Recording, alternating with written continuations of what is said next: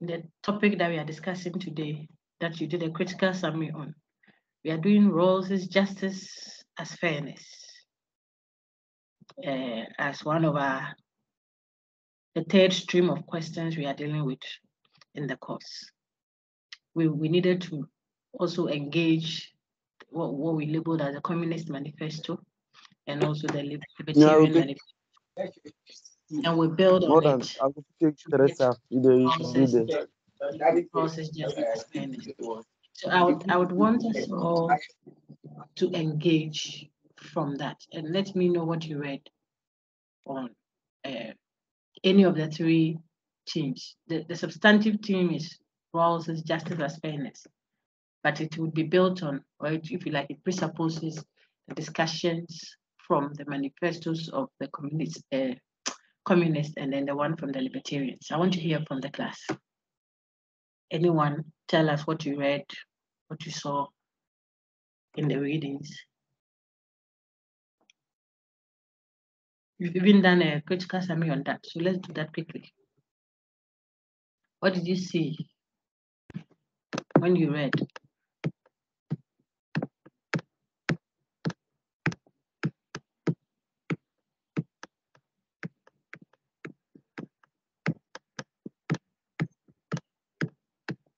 All those who are flagged red. Let's take it one at a time.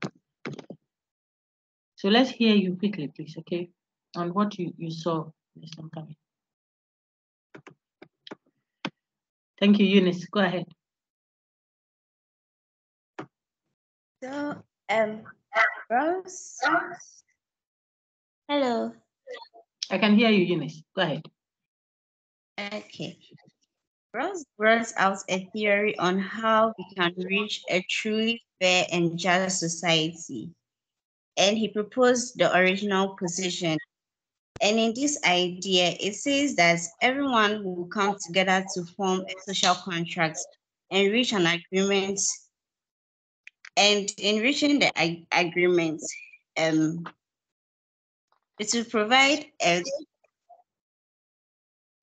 Rawls wanted everyone to come together in completely and impartial and biased form to find principles that everyone can reach a just and fair society. So when we are in the original position, he brought out a hypothetical thought where he says that in that position, you will have the veil of ignorance. And everyone will forget about every detail of themselves, but your race, your gender, every important detail of yourself, in order to make the decisions and in order to form the contract. That's what it's saying. Very good. It's a good start. Well done. Can someone add to what Eunice just set herself with nicely? You're doing Rawls' justice as fairness. You can take it from Rawls, or I'm just brainstorming with you because it is a text. It has some technicality. So, I like to engage the text itself with you before I come and talk plenty about the text. Otherwise, it will not make a lot of sense. So you should see what the person said, and because it's a philosophy paper, want to help ourselves see it together. Then afterwards, we can now engage it. Engage it means you are asking questions of it, you are criticizing, you are contributing to it, you are amplifying it, you are practically using it and all that. We can do that. But we first of all want to be sure that we know what we think Rawls said and why he said what he said, or the reasons he offered to say what he said, and so on. That's the grounds we are covering first. So let us know what you also saw. That was Eunice's contribution, a very good one at that. When she started speaking, then I started typing what she's saying. I know where to take it from. I see 43 others, and it's still counting. What do you also want to add? So what did she touch on? When she was speaking, I think I heard her mention original position.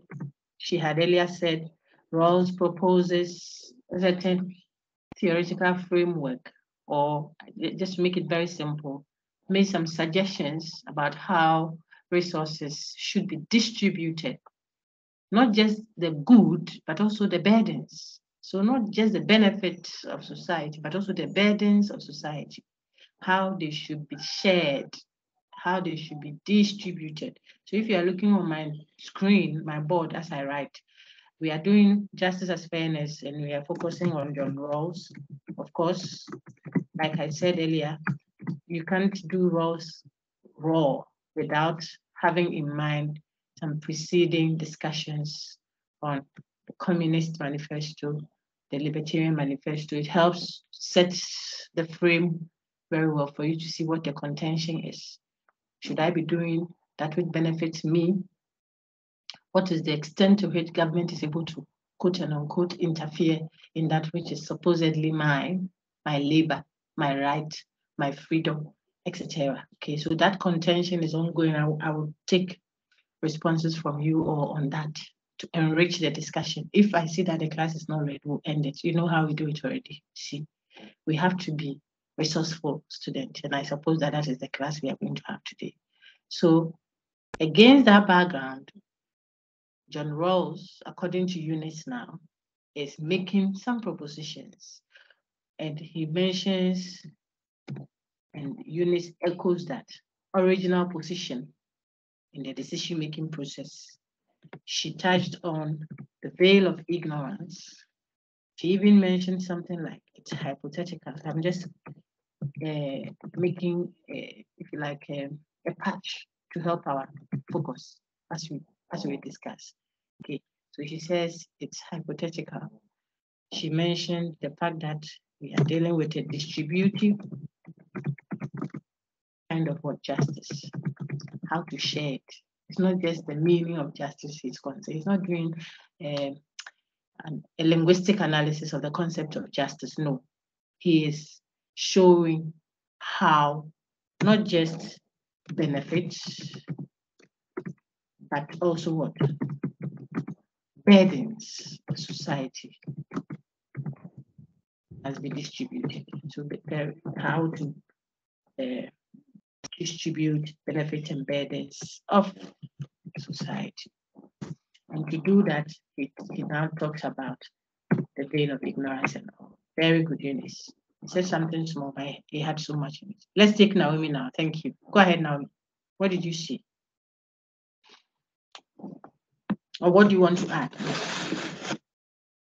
Okay, so Doc, according to Raw, in the original position or the veil of ignorance, a society in the veil of ignorance would need two basic principles in order for a just society.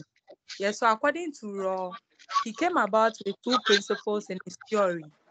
And the first one he mentioned was he termed principle regarding equal liberty. So he termed it equal liberty principle. And according to Raw, under this principle or regarding this principle, each person is to have equal rights to most extensive basic liberties, like that of wealth, general care, health care, and then the others. And then the second principle he came about was social and economic inequalities. And according to Raw, regarding this second principle too, economic inequalities are expected to be to everybody's advantage. Everybody is to benefit from this inequality. And in order for everyone to benefit from these inequalities, according to Raw, these amenities are supposed to be attached to special positions, and it has to be open to all so that everybody can have access to it. Yes, so these are the two basic principles I also saw in the readings. Yes. Hey, you have done very well, all of you so far. I'm impressed. I can tell though that some of them are points you've made, you've written down, which is okay. So far as you can refer to it and speak, there is no qualms about that at all. Okay, so well done. I think that it captures substantively what is in the text for us. Very good, Naomi. Thank you. Let's see if someone else wants to add to that. Very good. I see Mary Kumsin, and I see George Frederick. And since two ladies have spoken already, let me take George first, then I'll come back to Mary. Go ahead, George Frederick. Dochi. Yeah. Hello, Doc. So, Hello, sir. I also came across the term principle of justice, which, Good. according to Rawls, is the basis of his theory.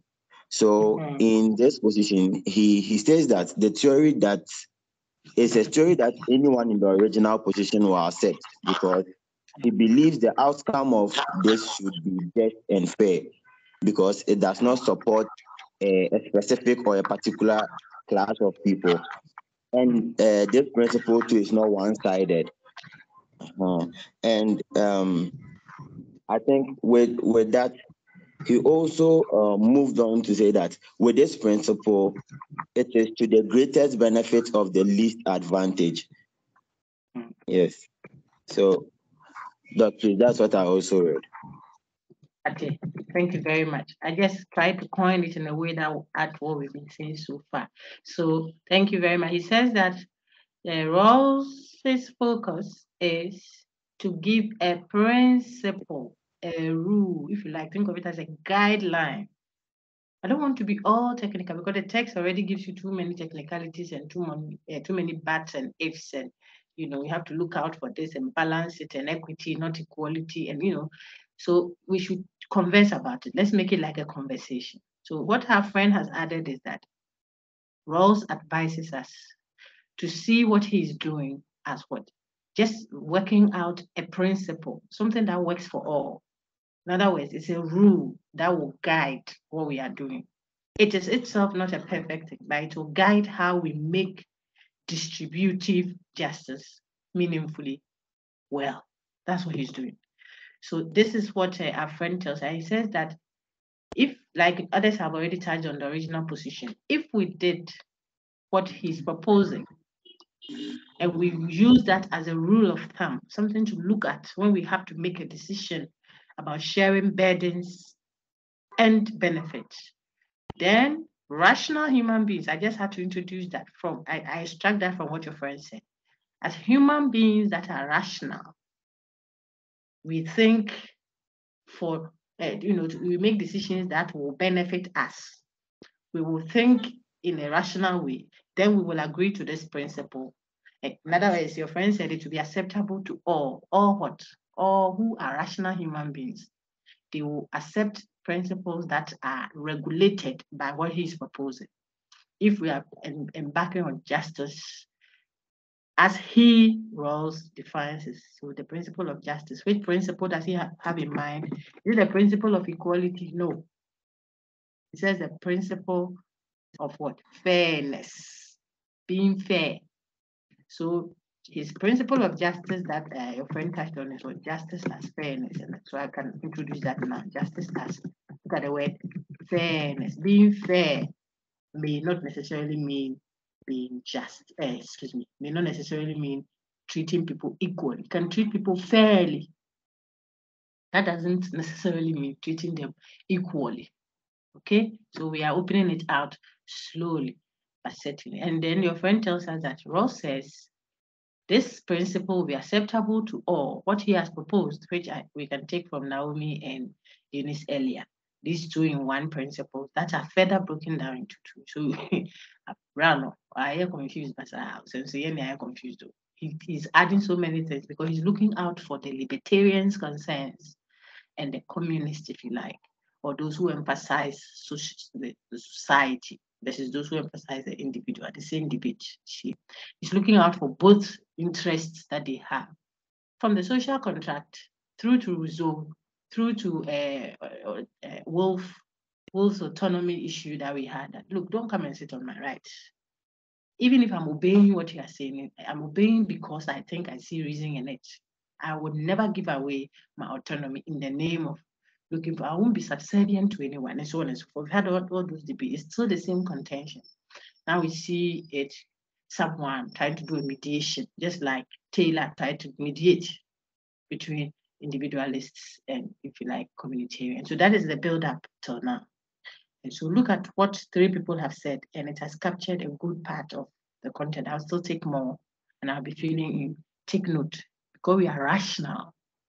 That's the assumption. If we were even behind the supposed veil of ignorance, where we don't know where we would become, that is at the original position where we haven't had, supposedly, there comes our hypothetical situations again, where we haven't had contact with actual human habitation. So we don't know what the benefits will be to us, the ones making the decision. We assume that we do not know. So we wear a veil of ignorance. It's a veil, something you use to cover up, to pretend that you don't know who will benefit from this decision. Suppose you didn't know who will get A or B, but you were making a law, for those who will get A in the course. You are part of those making the decision, but you can't tell the grade you will get. How will you make the decision? So that assumption that you do not know the impact of that your decision in actual society is what we call wearing a veil of ignorance. You wear that veil. You're going to make laws for Ghana. You don't know whether your son or your daughter or you yourself will be caught by that law. Whether the law will hold you accountable negatively or the law will hold others accountable for your benefit. How will you make the law? You will make it in a way that either way, if you were caught by the law, you will not suffer much. And if the law caught someone on your behalf, the person, you also not be cheated. So you make a fair law. This is what Rawls is saying. If you assumed an original position, if you assumed that you were not integrated into society without any interconnectedness, you don't know who your brother would be or sister would be, whether you will be the judge or you will be the culprit in the stand there being what's the expression, being cross-examined. You don't know whether you will be the judge, you will be the lawyer, or you will be the convicted criminal. All this means you are assuming that you were at an original position without any attachment to society. See that? How many times I've said the same thing? Yeah. So that is the original position. At the original position, you wear a veil of ignorance. And Rawls says, if these two assumptions are made on the basis of what? You being a rational human person, rationality is assumed, then the consequence will be these principles that he proposes, which he labels as what? A system or, a principle of justice that will be what? Fair. So hypothetical, distributive justice, both benefits and burdens, assumed at an original position where you're wearing a veil of ignorance, will produce these two principles that Eunice earlier set us off and Naomi eloquently opened out. The equal liberty principle, and then the second one, the one that will try to bridge what? The social and economic inequality, with the aim of what will be done will ultimately augur for everyone's well-being. It will meet everyone's advantage ultimately. The supposed seeming discrimination in it will balance out and meet everyone's advantage. So he cautions that those inequalities should be attached to special positions. There are people that when we are all in traffic, they are allowed by this law, in other words, by the laws of our land, to cross the traffic. You will be there. They are going to write an IE. Nobody cares. Stay in the traffic. But that person with a crown on his or her car that perhaps we bought for him or her will come and pass people with an escort. See how your heart is pumping? Yes.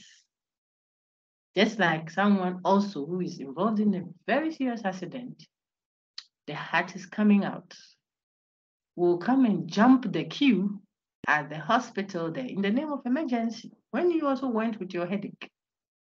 Or better still, maybe you went with a pimple on your cheek, which is disturbing your relationship bad. You see? So it's an important thing to you. That's why you left class and you're sitting in the queue there. Well, that person will jump the queue. And so I use those funny examples sometimes to help you. At the banking hall, some people will jump the queue. I keep using the queue to show you that you were there first. If they were treating you with equality, then the one who comes in first should be served first. But this grandma, or better still, this pregnant woman who is looking all posh, but her tummy is that long, it's almost falling off.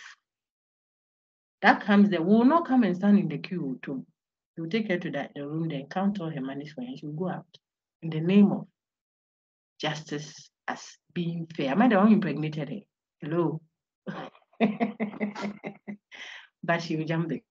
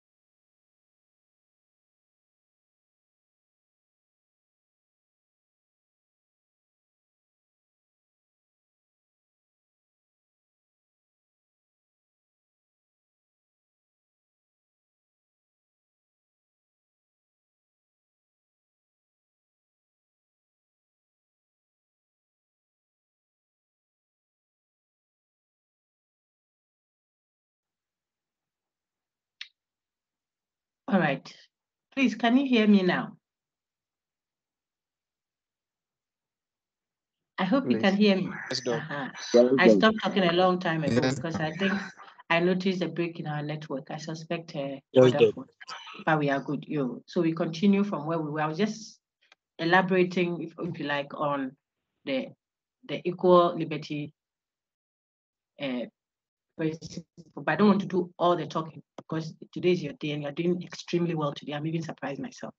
So I want you to do the talking. I was just interspersing it with one or two comments to keep you on track. Then we continue. I was just saying that the equal liberty principle is looking out for those who stress on liberties, freedoms, our autonomy and stuff like that. The philosophical perspective that things that no, you have to look at our rights, our freedoms, our entitlements, we the individuals. So there we go. Okay. Rawls is trying to meet them extremely because there's a strong argument there. At the same time, he wants to look out for those who say that look, people start off disadvantaged. We are a collective, we have certain things that others do that benefits you, the supposed individual, and stuff like that. So we should be concerned about the welfare of the collective us. So he tries to look out for that also. And that is where you see the social and economic inequality, which is supposed to be to the advantage of all. So there is a certain benefit the medical doctor of a certain type, she will have. That, excuse me, and with all respect to every profession, but certain folks won't have it. Look at the workers in a factory, for example. Look at how much work and energy they put in there. But you'll be amazed that they might not take as much as, if you like, the medical doctor or a certain level, like the president of the nation or something will have. It's not just the prestige associated with it, but it is also sometimes because of some other factor. They benefit, their advantage, so to speak, will augur for what? The welfare of all. One doctor taking care of, maybe if it's a heart surgeon, and there are just 20 of them, and we are 30 million in the nation. You can imagine. We want him or her to be as comfortable as he or she can because he or she is taking care of the heart. So that benefit, all those entitlements, what have you that we may decide as a nation to give to that person, seemingly as if on equal treatment. Why are they being given this and that? That guy will not be in the traffic. He cannot be. If the traffic is that intense, he will get an escort and come and cross all of us and go, including whoever. Why? Because he has to take care of hearts. So there goes the seeming disadvantage that really ultimately, according to Rawls, is thinking, which we all may want to share in and discuss going forward. According to that thinking, that supposed disadvantage, in other words, he has been given an advantage over us, the others who are in the queue there in the traffic, will ultimately augur well for us. Why? Because he will go and take care of the heart of who can I use as an example of, say, the president, and save him so we don't have issues with our presidency, or he will go and take care of some heart of, that's the point we are making. So then in the long run, to benefit us when it seems to be a disadvantage of the time. Very good. Let's take more inputs from all of you. So I see I can take Mary now, then we can go to Benedict and Kama, and also Daniela and Marco. Keep going. Mary, please go ahead. What did you see in Ross? You can take us from any of the angles we've done so far and through your life. Thank you. Okay. I also learned about the two conditions with social and the how social and economic inequality can satisfy these conditions here. And one is fair equality of opportunities. And the other one also is the difference principle. And with the fair equality of opportunities, it talks about how individuals should be open to, how individuals has to be open to positions and offices. It shouldn't be in a way that maybe this person is from a poor society, or this person is poor, or this person is rich, so he or she will be given the position. But it should be done equally. Yeah, it should be done in a just way, so that maybe if someone is having the skills in maybe any opportunity, then the person can be fixed there.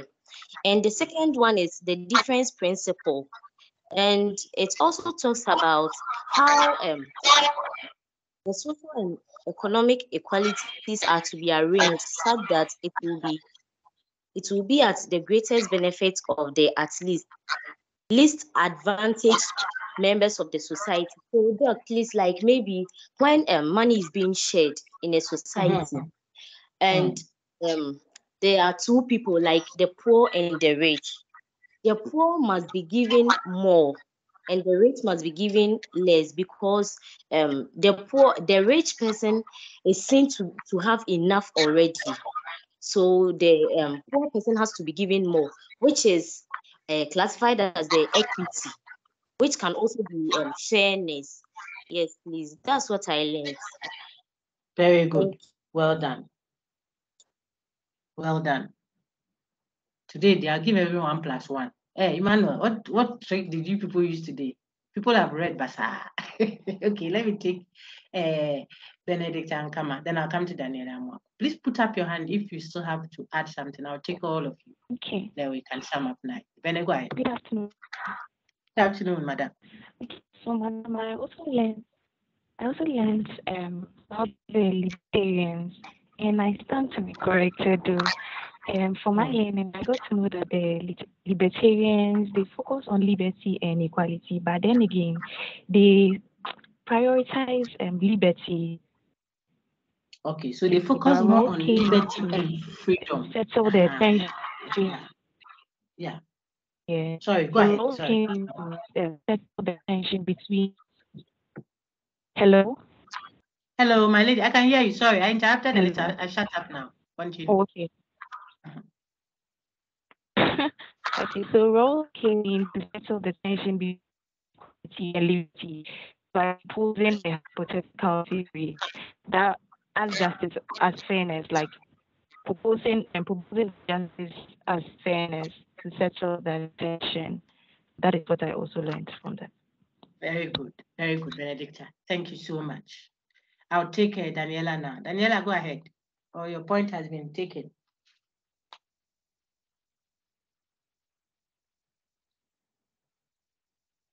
Okay, if Daniela is not available that I can take Isaac Tay, and then afterwards Christabel Bafua Ofori appear.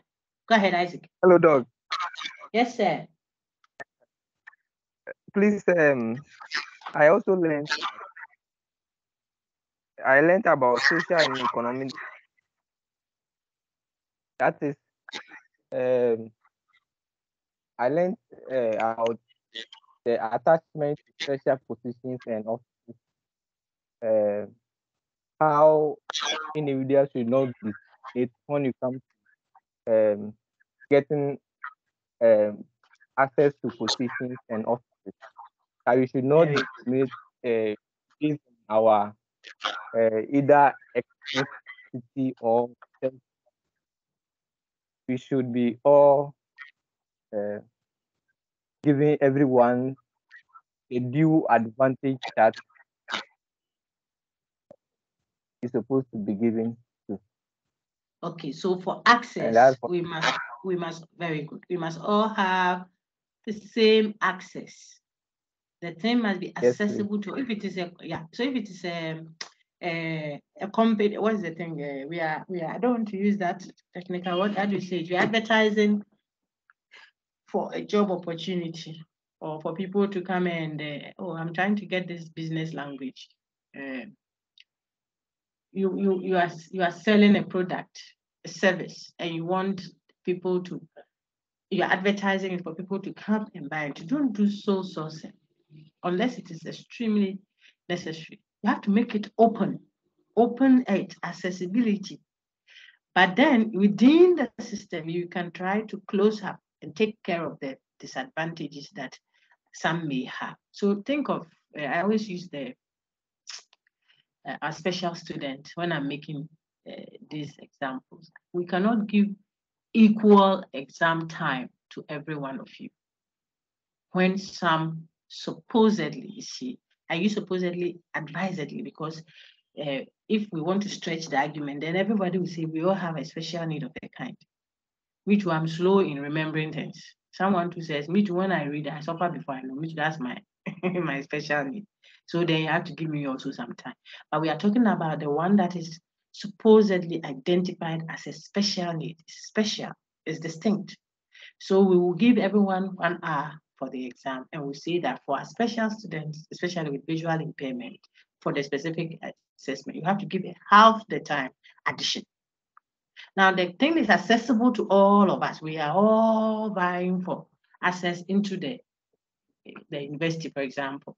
But if the person has so and so and so speciality, not necessarily being blind or the way we say it, but maybe the person comes from a place where it is even difficult to have light. There's no electricity there. Girls don't go to school there. The living conditions there are tough and stuff like that. Then we may say, well, yeah, the cutoff point is at grade 6 for everyone. That is it is open to all. Everyone should apply, compete for the position, yes. But then when we do the shortlisting and all these people got inside, then we can now apply the second principle, which I'm here to hear any one of you explicitly bring it out, but it's understandable. At least you have read around it.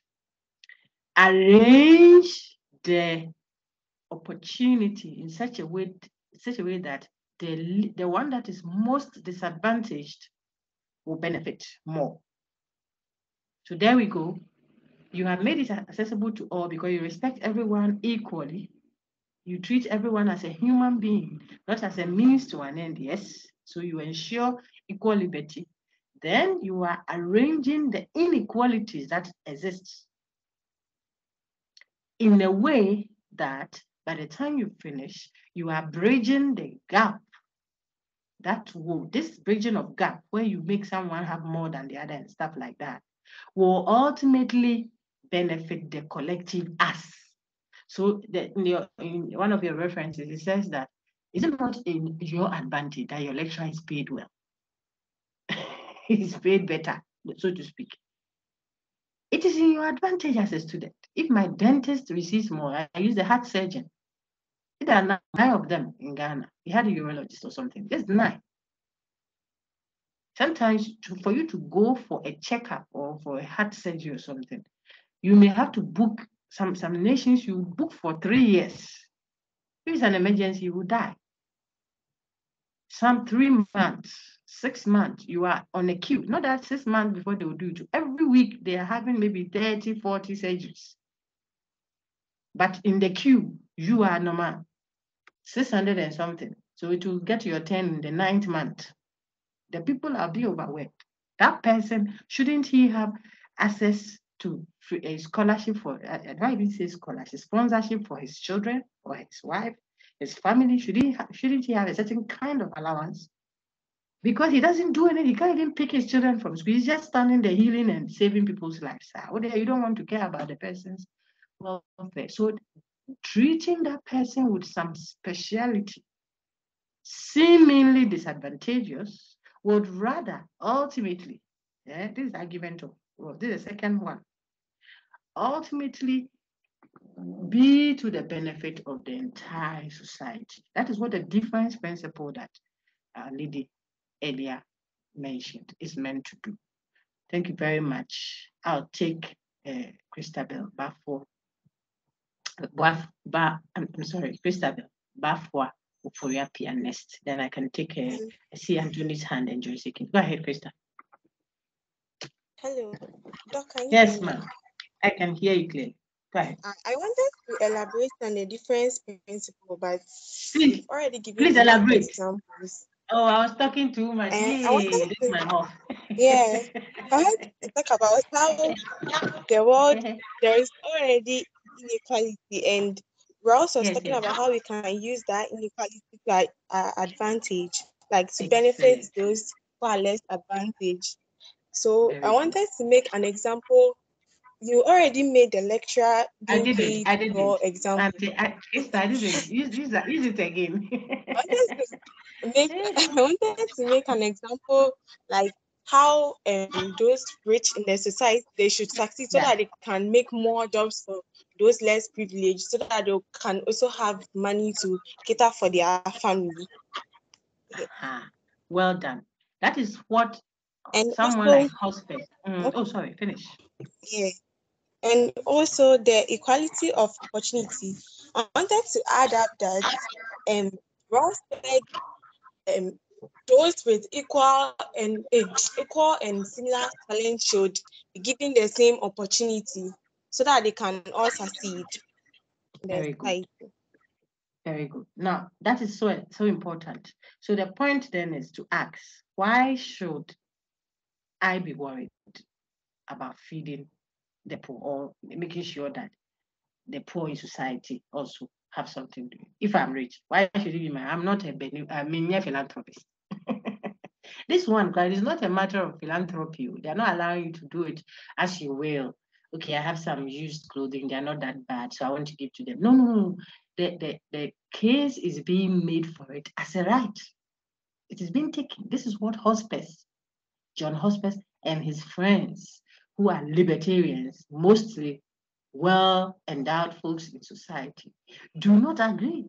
And they are not just saying they don't agree because they are rich. No, they are making a philosophical claim that government doesn't have a legitimate right to take from me in the name of tax to feed someone else. Why? So we have to show from Rawls why this is important. Okay, why should the rich be interested, so to speak, or in the name of the difference principle, why should the rich be taxed? Okay, Madam says that if you are an affluent person in society, see that the point is this: you should be interested in that, because otherwise you can't drive your. In the past it was Hammer. Now they say it's what? I'm old school, pal. How too much? What's the latest car now? V8. It's like that one guy has got Rolls Royce near the May. They are no longer raining. Which is the raining car, brothers? Help me. Or it is a Lamborghini. Lamborghini. Benz one matter. You can't drive your Benz in peace. Brian, I've heard you say. You can't drive it in peace. When you are sleeping, and society, that's the collective, haven't taken care of as much as possible, at least the basic needs, take note, basic, of others in the society. You won't enjoy your designer food in peace. You can have 6 cars in your compound unless you go and get a security men, about three security men standing at the gate. You have security doors, you have security doors. You yourself, when you are sleeping and you hear to check, you wake up, you can't sleep. There will be no peace for you yourself. Says, I mean, if we dragged it and opened it out to be very simple conversation, this is what Rawls is saying. It is in your interest that you set up companies in the name of social responsibility. Do that. Let people get work to do so that the hunger in the system will go down. Because a hungry man is an angry man. So don't think you are doing it for someone. It will be to the advantage of all if we took from some and gave to others. Which people, those who are disadvantaged, will be asked to receive from the others as a principle. It's a guiding principle that will regulate how the society is being managed. That's why we are taxed. Before I get my money that I've worked for, brothers and sisters in the Lord, someone takes their own before I get mine. I have worked for it with my money, but a certain percentage is taken to do what? I buy Coke before I open the Coke to drink. A certain percentage has been taken out. I have paid for it and given to someone. Hey, that's what the hospice and the libertarians are against. So when you see minimal societal, I don't want to give you all the clues. I think that you have done your own job already. So it's like, I'm going to do like I'm telling you something. I'm sure you saw expressions like you don't want they want the state to be a night watchman sort of. You are only preserving and protecting against invasion. That is what you should do. Says hospice, the libertarians. Don't come and interfere. Say you can't sell your thing at this point. No. So you see how it's getting into what some have called capitalism. Don't interfere because you are going against your boundaries, beyond your boundaries. All the state must do is minimal. All you have is a minimal responsibility you have, which is what?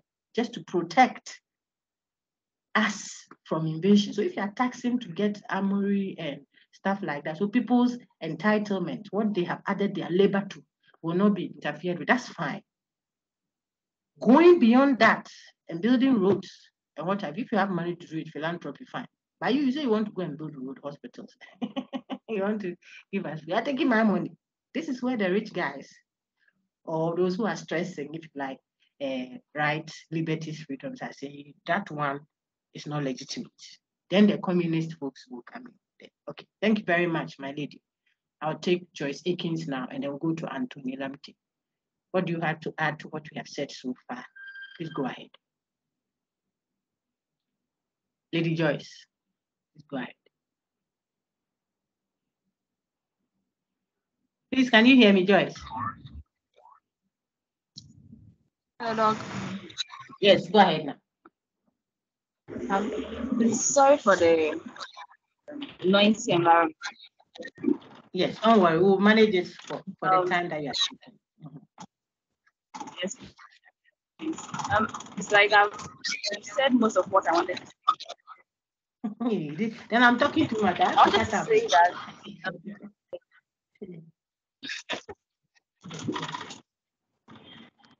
that there's equality in the society that Rawls proposed.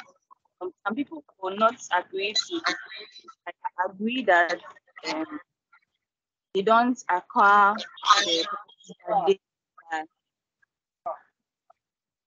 for others to also acquire something.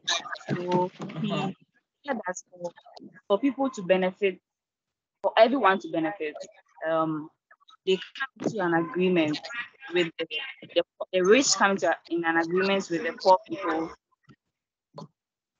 like for them to for the rich to also kind of understand that they something. That's what I wanted to say.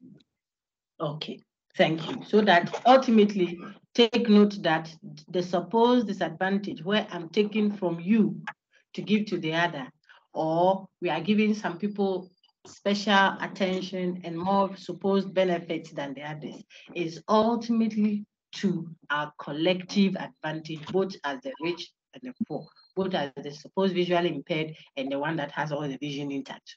So both for the one in the traffic, ordinary person, and then the big man, the medical foods, the judge, the national security detail, whatever, who has been given permission to skip the queue. If we allow them to skip, we will think that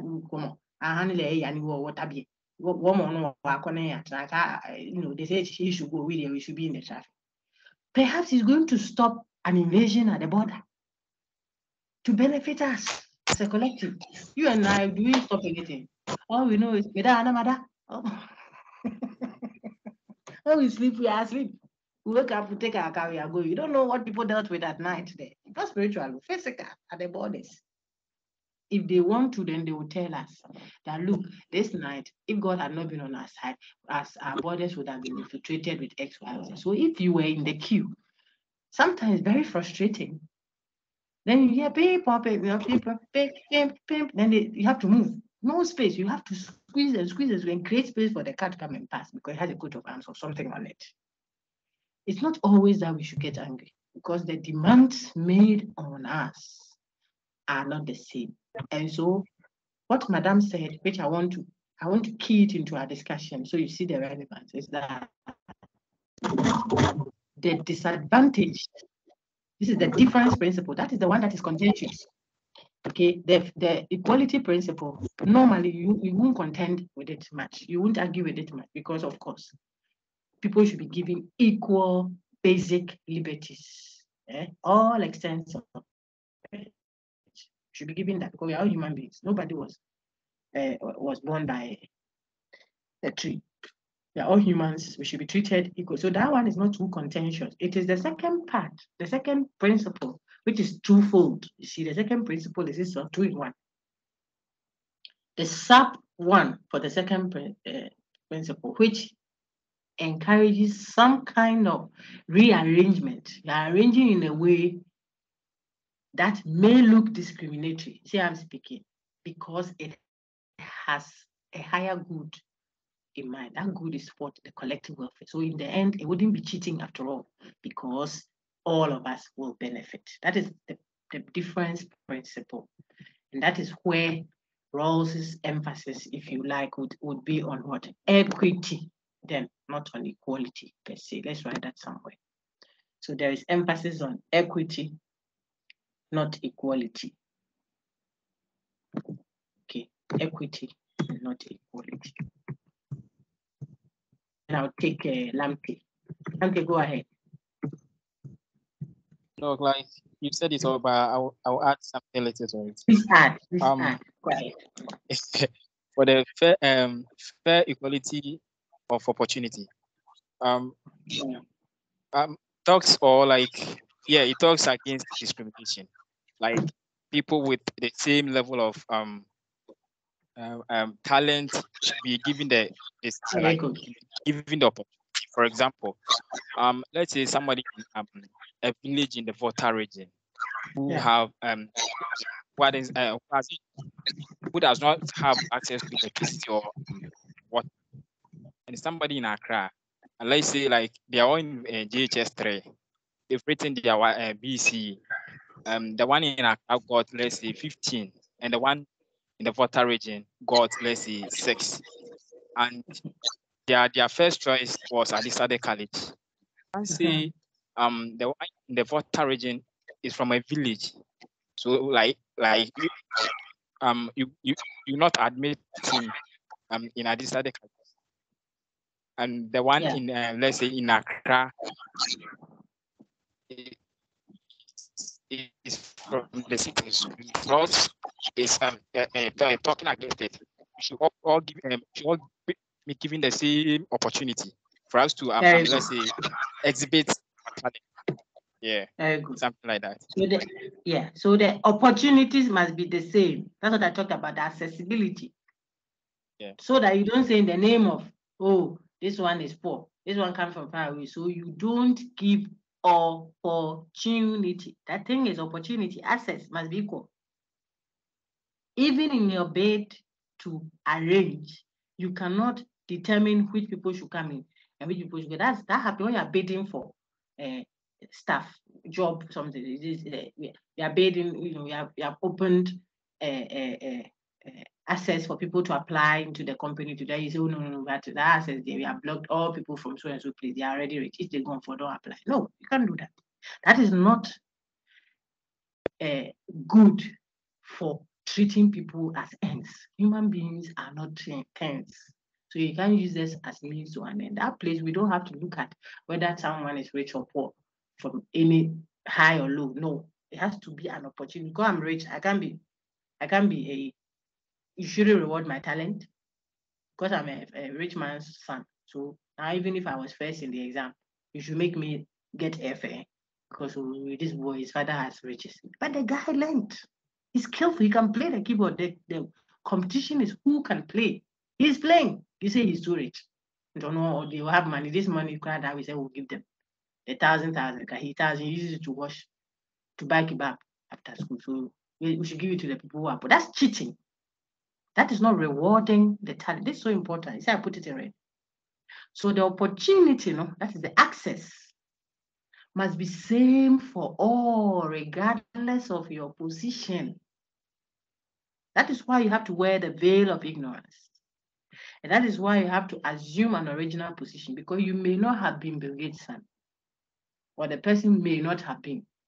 Will the rule apply regardless? Yes. When then do you look out for bridging the gap? You bridge it. Let's write this. Please write this down. I think I should let you write it down so that I don't forget.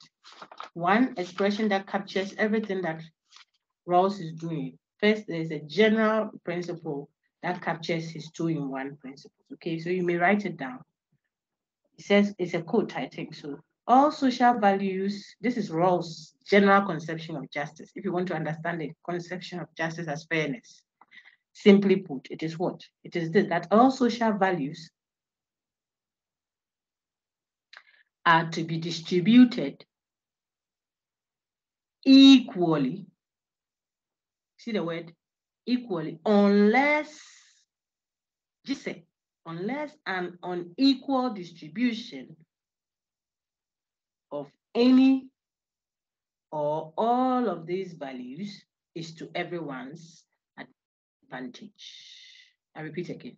All social values are to be distributed equally, unless an unequal distribution of any or all of these values is to everyone's advantage. Advantage. Okay, this is what he is trying to achieve.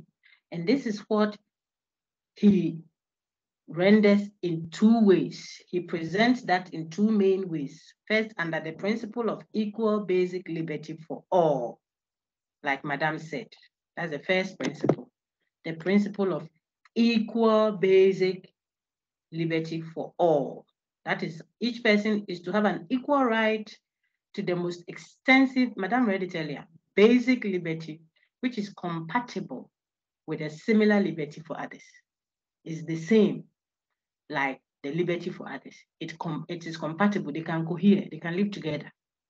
So the liberties I'm enjoying and the one you are enjoying must cohabit. There shouldn't be any tension between that. It's just talking about a freedom, the basic freedom that we have. If you're discussing the state of nature or all the other discussions we've had, there are certain liberties you can't take from the person.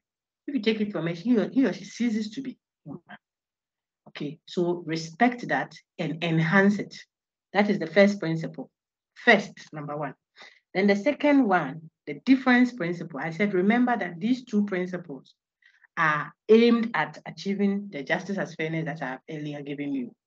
Treat people, when it comes to social values, treat it or distribute it, share it in a way that is equal, unless an unequal treatment will augur for what? Everyone's advantage, will lead to everyone's advantage. See, when we are serving food at table, we have family. You have some who have a certain lack in their system, maybe because of, maybe they are anemic, We give them more of the meals, aspect of the meal that will give blood. We are all family, aren't we one? But you see that they may get a lot of green, proteins here and there, little. Then yours is Sakura. Oh, you have it, but a little. I keep saying that we give the daddies rather the big meat, proteins, chepe, then they do some pion, on their fufu. It's not right. The reason why we give more to the one who needs it, remember, if any one of you has seen the communist thinking, or better to the socialist thinking, to each according to his need, from each according to his ability. You take from the person what he is able to do. Not what you need. You take from the person what the person can give. Then you give to everyone the work he or she should do according to their ability. So if you are setting exams, you are setting a level 100 exam, and you set it as if you are setting PhD, you, the teacher, you don't know anything. The same way, if you also go and ask level 100 questions, level PhD students, questions that are like level 100, it's like you don't know your stuff. The same with workload. You cannot give a child, a baby, 1 year or class 1, plenty homework. Some people think that when they do that, it means the school is good. Oh, you are sick. This is a child. After 30 minutes, they should be jumping, playing, singing. So if you want them to be learning, then use the learning component, make it playful. So if it is a square and a rectangle you are teaching them, you should better look for some pineapple and cut them into triangles and apple into square. That is what will sustain their attention. Otherwise, they are just impressing you. What you are seeing is not entering their head. They are waiting for you to turn, and then someone will get up and jump on the table and wiggle the wrist and sit again. Children. The need the child has, it's not your logic and your mathematics, plenty that you have been teaching from school. I would go for extra classes, after extra classes, evening classes, after evening classes, mommy classes, after mommy classes, daddy classes. Why? 3 years. What has the child done? 5 years, class 2. Let them play, because there's pressure ahead in life. Let them play a little. To each according to his need, from each according to his ability. He can only give what he can. That principle is very strong with the extreme folks on the those who talk about what? Our collectivity. So you, the one who has more, the emphasis is give more. Look at how taxes or tithe are changed, those who pay tithe. It's 10% percentage. Not, oh, I brought 1,000. Everybody's clapping for you. Do we know how much you got that we are clapping for you? If I have 200 million pounds and I bring even 10,000 Ghana cedis, who told you I've been faithful with my tithe? See that? That's why the man, Jesus, was standing by the offering bowl. And he could tell that it's only the poor woman standing there, the widow, who gave the greatest amount. God is God is brilliant. He said, these 2 widows' mite, coins too, that the woman has put in, is the highest offering given. Meanwhile, people were displaying their own, carrying it on their shoulder like something, put you on the stomach, throwing their car keys there. He says, if I work the math, this woman has given beyond what she can. Because 20 pesos, that's all she has. She gave all. You to go and bring all you have, and let's see if it will be the car you threw there. You have 10 cars, some stolen, some yours. Bring all, then you can equate with her. So if you think of all these several examples I've given, just to show you what our friend is doing, that the difference principle is not there to nullify the earlier principle. No, it is to enhance it. Meaning that sometimes in your bid to ensure equal treatment for all, which is paramount, you may end up rather disadvantaging the collective us by the way you disadvantage. So you say equal to everybody equal. So the man is in the traffic, and there's an emergency at the hospital. He's a medical doctor, heart surgeon, and the policeman has stopped the traffic. Everyone is standing. He's waiting for this direction to go. Meanwhile, the man is stuck there. There's an emergency. Do you know who is there? The person there is also taking care of our budgets. If something happens to him, you and I will not be paid. We'll be hungry. Some will die. Some will be sick, etc. So this one man sitting there, if we let him jump the queue and go to the hospital. It is for our benefit. That is when the difference principle comes up. Thank you so much, Lamte. Let me see if there's another hand. Very good. Oh, I'm so yes, please. Is it Anthony? please, yes, please. You Can want to I add something? something Yeah, little? please. No, it's Yes, big. Add it. Thank you very much. Add it. principles. And for the different principle, it emphasizes on the equal distribution of wealth, liberty, rights, etc. to the least advantaged members of the society. I want to use our politicians now, for example. Somebody has stolen, let's say, 10,000 cedis or 100,000 cedis. Yeah, he has been caught.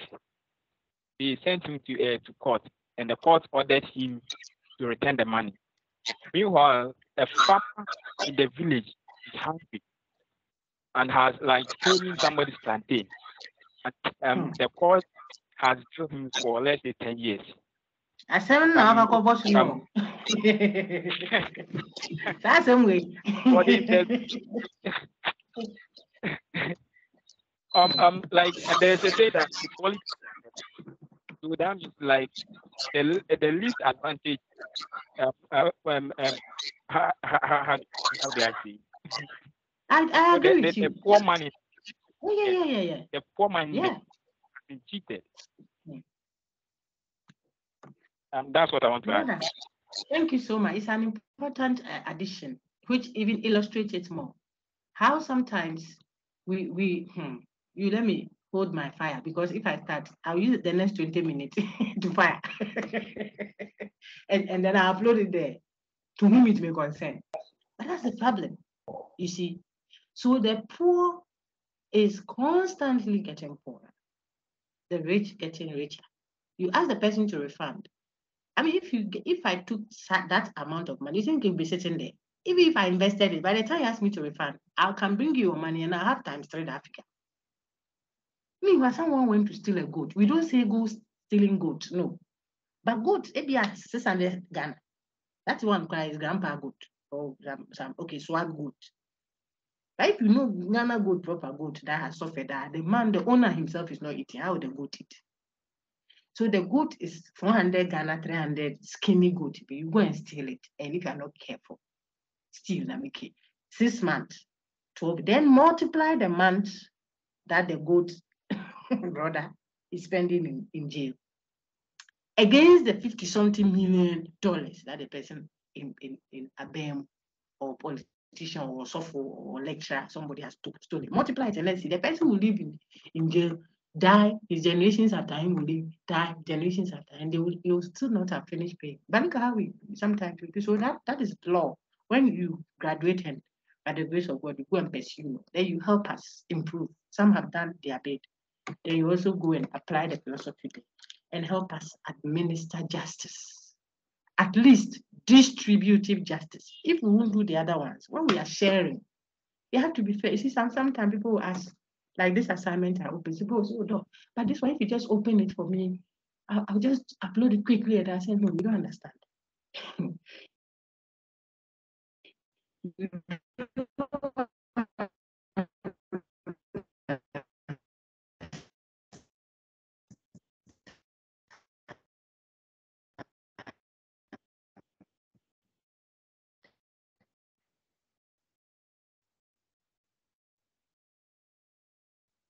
I can help us make up.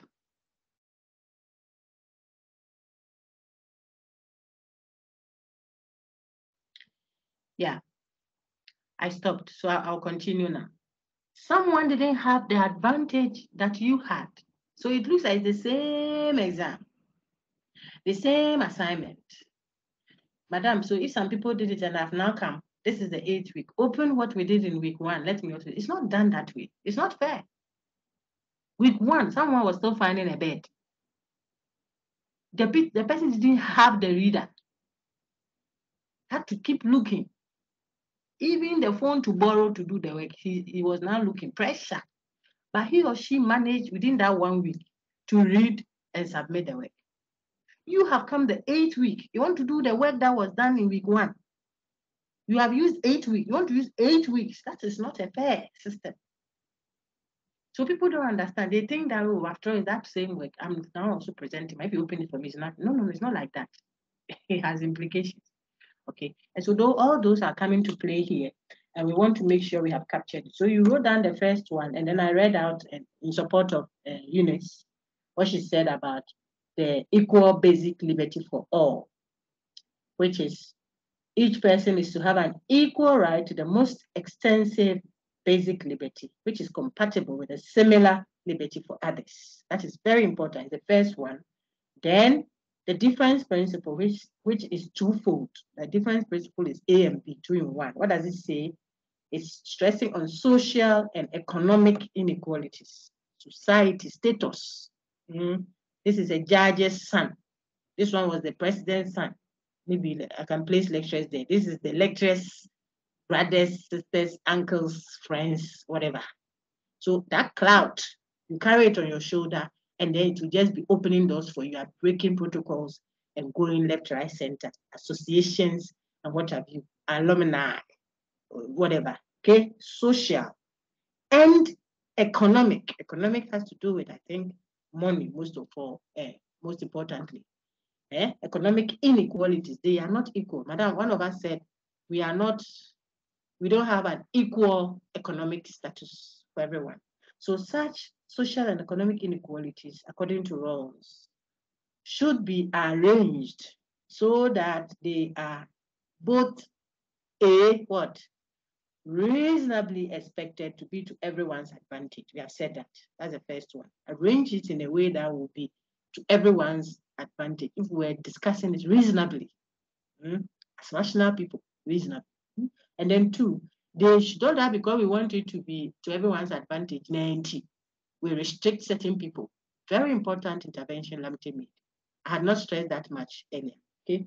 Don't say that because of that we have blocked all the rich people. Every application from each one will block it. If the thing is, we are giving meters, electricity meters, ECG. But certain people, they are rich, so that's those people, when they apply for it, don't even admit it.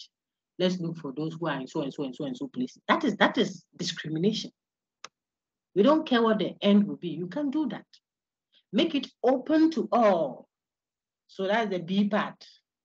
Let it be attached to positions and offices that are open to all, accessible to all. And then if you did that, it will still be the difference principle you are pursuing, ensuring that the disadvantages benefit all, yet are open to all as you do the supposed equitable distribution. Okay, if we did those 2, then we'll meet the very broad conception of justice as fairness, which you can summarize as, I read it out to you and you have to write down. All social values are to be, it includes burdens, so both benefits and burdens are to be distributed equally, unless an unequal distribution of any or all of these values is to everyone's advantage. That means the gentleman is stressing what equitable distribution, and not necessarily equal distribution. Very, very good. We are so done. Let me see if there is. Okay, Manuel Edia, do you want to add one more? That's right. Please, actually, you are okay here. I could take 2. Okay, go ahead. I have problem with Ross on his veil of ignorance, in which he supposed to be. Everyone, please write down the critiques. Your class rep is setting us off nicely. So he wants to show us the critique, meaning what problems, objections, challenges we can have with the very eloquently laid out justice as fairness. Go ahead. The problem I have with Ross is on his veil of ignorance, in which he supposed to be means of getting or deriving fair and justice or justice. As if human being is touched or human not connected to realities. And this is what my man, I call him my man, Charles. Taylor was criticizing that veil of ignorance possible. How Ross is treating the thing is like human beings are detached from the Well done. society. Well done. That's why you're the class rep. Mo, how can we be pretending that we don't know whether the decisions we are making now will affect us or will not affect us? We already know. We are already existing human beings who are necessarily already attached to people. We have connections, both biologically and status-wise and what have you. We are not now coming to pretend that we are now entering into human society. We are already members of human society with attachments.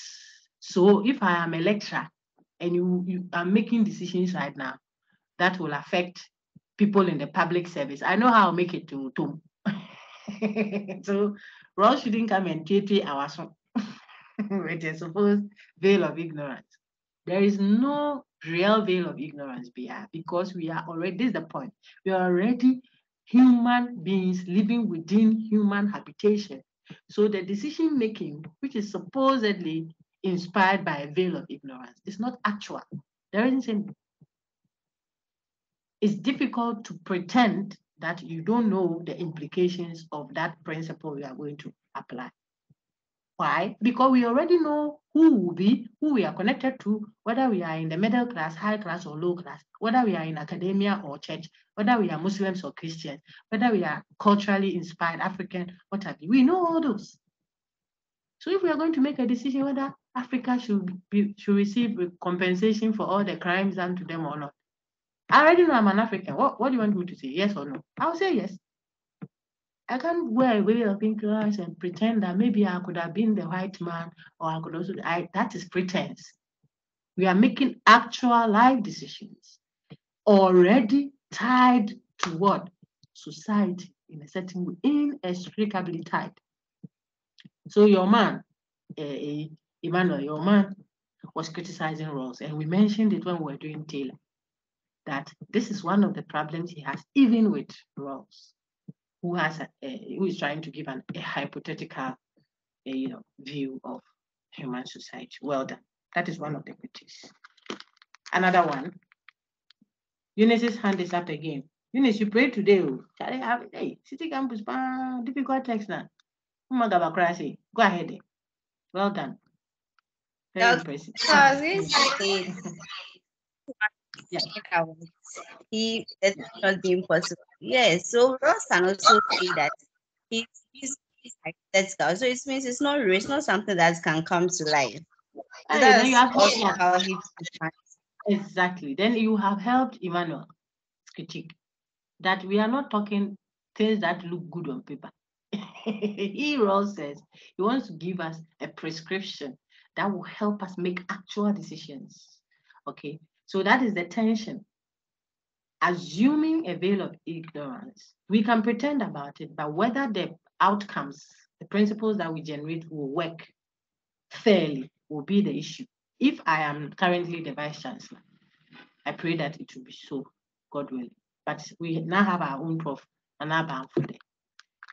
If she's supposed to decide who she will bring in or who she will not bring into the University of Ghana, you say she should wear a veil of ignorance and pretend that she doesn't know who will be admitted or who will not be admitted. So if she has her third born or fourth born, whatever, her children are coming into the university and we are deciding the principle, you think it will not inspire how she makes decisions?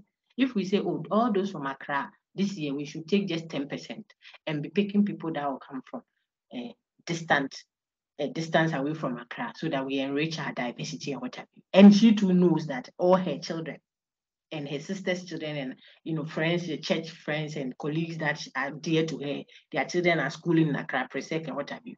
You say she should still wear a veil of ignorance and pretend that she didn't know. In deciding which principle, she could say, oh, I think that we should reconsider our idea of just focusing on outstationed. You know how she speaks. I think we have to have a second look at that because we may also have people in Accra because she has an interest. This is the point Emmanuel and others like Emmanuel raised about the supposed assumption of what a veil of ignorance. It might not be disadvantageous, it might not even be discriminatory, but she will look out for her interest as well. Powerful as she is. You know, you think Nanado's, our current president is who I'm referring to. Nanado, if he has to sit with cabinet to discuss something, and then we are making, they say, oh, some of the regions have already been developed. They have enough. So we should focus on the orphaned ones, only 3. All resources that we have this year, we should focus on that until they also come up to the level of disadvantage. And then when they mention the names, where he feels dear, it might not necessarily be even where we think he comes from. It might be maybe he's attached to so and so place because of the wife or the children or something that is someone that is dear to him. So he would even prefer that we give attention to say Bole. Then you want to make a decision. You think he will not be inspired by his interest? He knows it. But Rawls is saying when it comes to that, because we do not know where our attachment will be, where our interest will be, who we will like and where we will not like, and those things in tea, we will be able to make a good, fair decision. Our responses, Uniano, Raya, Ross, we know. At least some of them we know. So we may not know the exact thing, but we have an interest, and so we are able to discuss in a way that will meet that interest as rational beings. So the veil of ignorance may have holes in it, so to speak. Okay, that's the critique.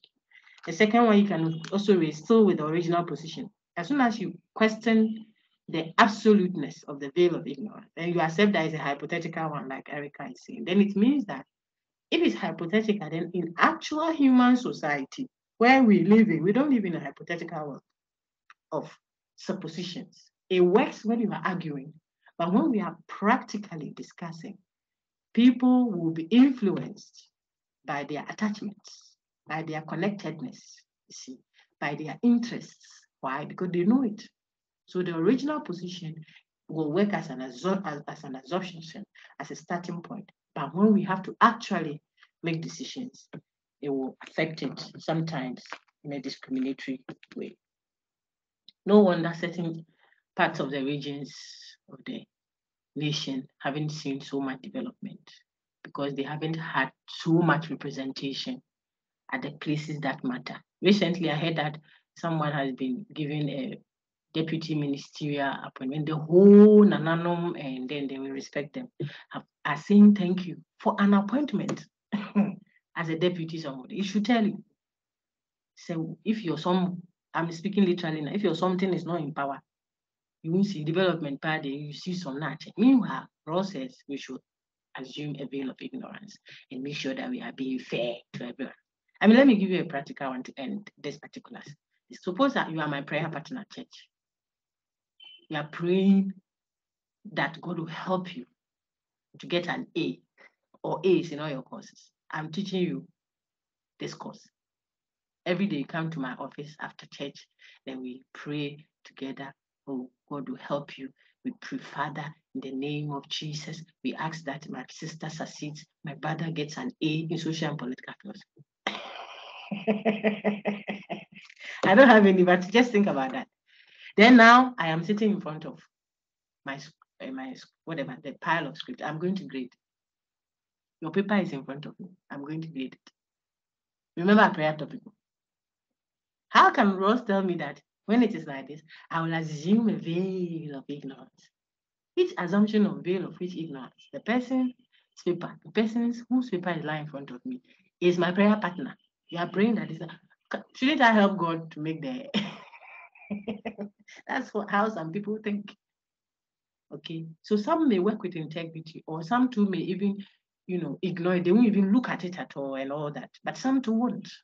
So it is not a given done deal like assume a veil of ignorance and we'll have a fair system necessarily. Not at all. Okay, then there is the assumption of rationality. Well, some people out of the reasoning from rationality, this is also a critique. So we have attacked the original position by the same argument that we used. We just developed it a bit from the veil of ignorance to the original position. So there is nothing like an original position because we are already born into society. We are not abstracted from society first, then we integrate into it. We don't. We are always necessary. Even if we go into the chambers to go and make a decision, still, either I'm female, so I'm looking out for women, empowerment, perhaps, or I am a church person, or I'm a Muslim, so I'm looking out for Muslim interests, or I'm African. So there's a certain sense of what?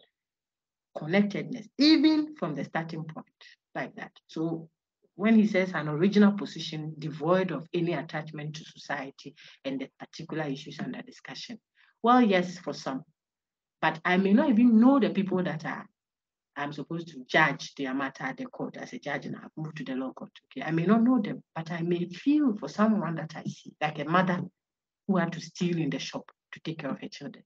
They caught her in the cameras and she's sitting there. I may say, well, this one, I just have to assume a bill and apply the laws. Well, I'm also a mother.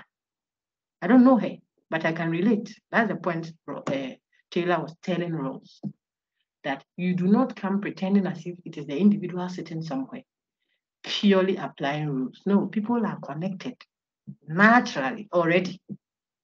They don't choose it. They are like that.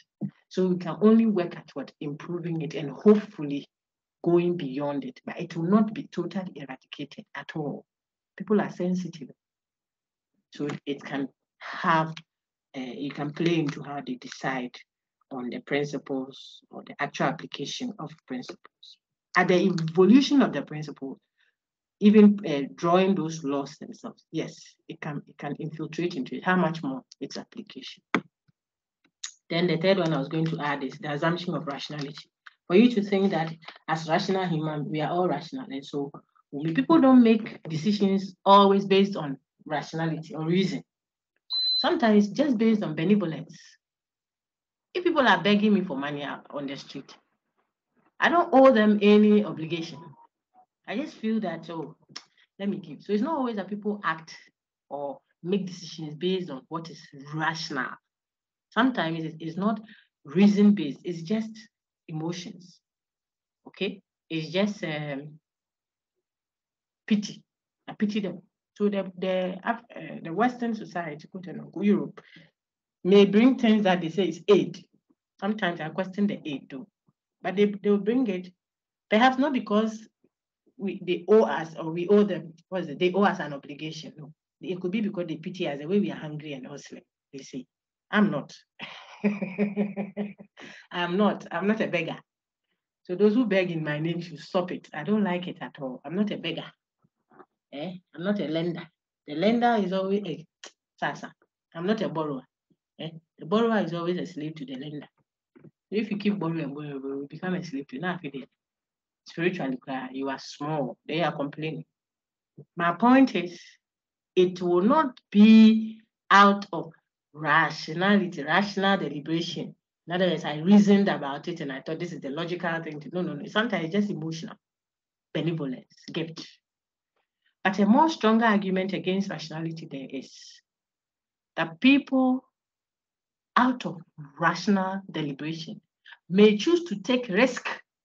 So don't say that if we assume that people behind the veil of ignorance will act rationally, and so reason will lead them to these principles where they will look out for what will benefit them also. So they will make the right rules. That's the argument, okay? They will reason, and so they will choose the principles that will benefit everyone. Now, people reason and they take risk. They don't always do what is reasonable from their deliberations. Sometimes people think and then they go and give. I don't know how true that is, that one of these association in the name of association of this, association of that, took so much from students in the name of getting them a place of abode or something. I heard it, so I can't verify. So much, I'm told, in the millions of Ghana cedis. Okay? That is risk. And when to invest it, I don't know if it's a positive investment or a negative one, but that is what the person is. It's a risk. Look at the people who were investing in a gentleman who had an issue. I don't want to mention this now because that is people's intamkesi. So when you mention it, then you remind them of their pain. But something, Uh, can I mention it? Gold. You know, it was a risk. Men's gold. Brian, that if you say if someone's BP will shoot up. I said gold. I'm happy. If it had been women's gold, like I won't have problem. Men. The point is, the people thought about it in the reasoned. They don't know what the options were, but rational deliberation led them there. And so, what you go and say is when people reason, they will make the choice that will benefit them and others, and ensure that it's not always that rational deliberation leads people to look out for what is in their interest. Sometimes it makes them take risk. That's all. This brother is Johnny Bravo. Look at the way Johnny Bravo is behaving, even under your relationship. He's beating you more than Bukom Banku will beat someone. They say, oh, but I think he will change. Reason. You are still a human being. You are thinking. But people will still enter the relationship, work with a person for years, and then it will turn into marriage. And the beating will migrate from squabbles to real blows. You see, people take risk. That's the point I'm making. After rational deliberation, they know that it's dangerous, but they make decisions that therefore what? Therefore, even behind the veil of ignorance, if we were to assume it, and we assume that people are rational there, it doesn't mean that the decision they will make will necessarily be a rational one. That's all we are saying.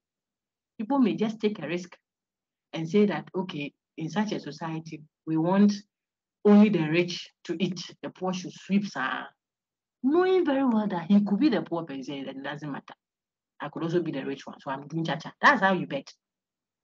So they could make the wrong decisions, not according to what Rawls presumes will happen. You see, that's the point I'm making. They may risk, even as rational human, because in this human society, actual human society, people can go and put their car, their house, their house. Some even bet their wives. This Bob, this person, you have to take your wife for 2 months.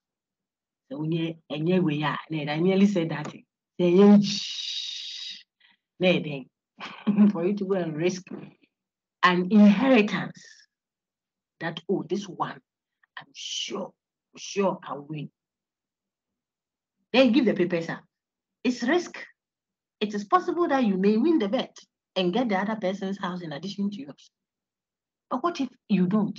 Rational human beings make those decisions. So we are telling Rawls that behind the veil of ignorance, where we assume that the people making the decisions are rational, we cannot also assume that even as rational beings, they will necessarily make rational decisions. And on that note, I think you guys did a brilliant job at Rawls. Just fill it up a little with some few commentaries on the Communist Manifesto and then the Libertarian one in your revision again, so that just in case we see those in the exam or some short answer questions, you're able to capture the main thesis of the Communists and then the main thesis of the Libertarian. I think we did some Libertarian. I touched on 1 or 2 lines of the Communist, but our focus was on Rawls proper. Any questions?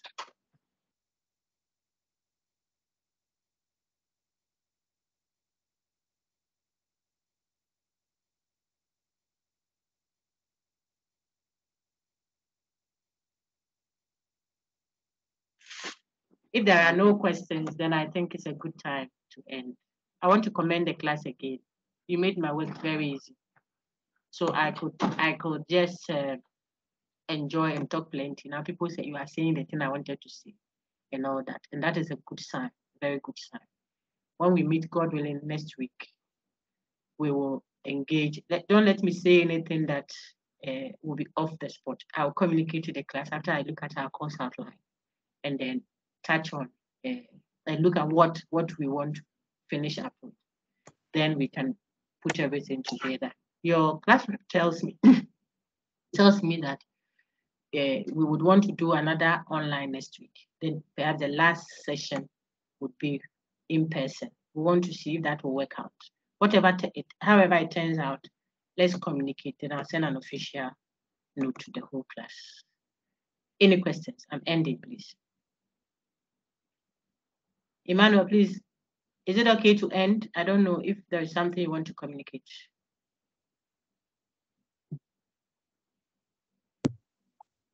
No, dog, is okay.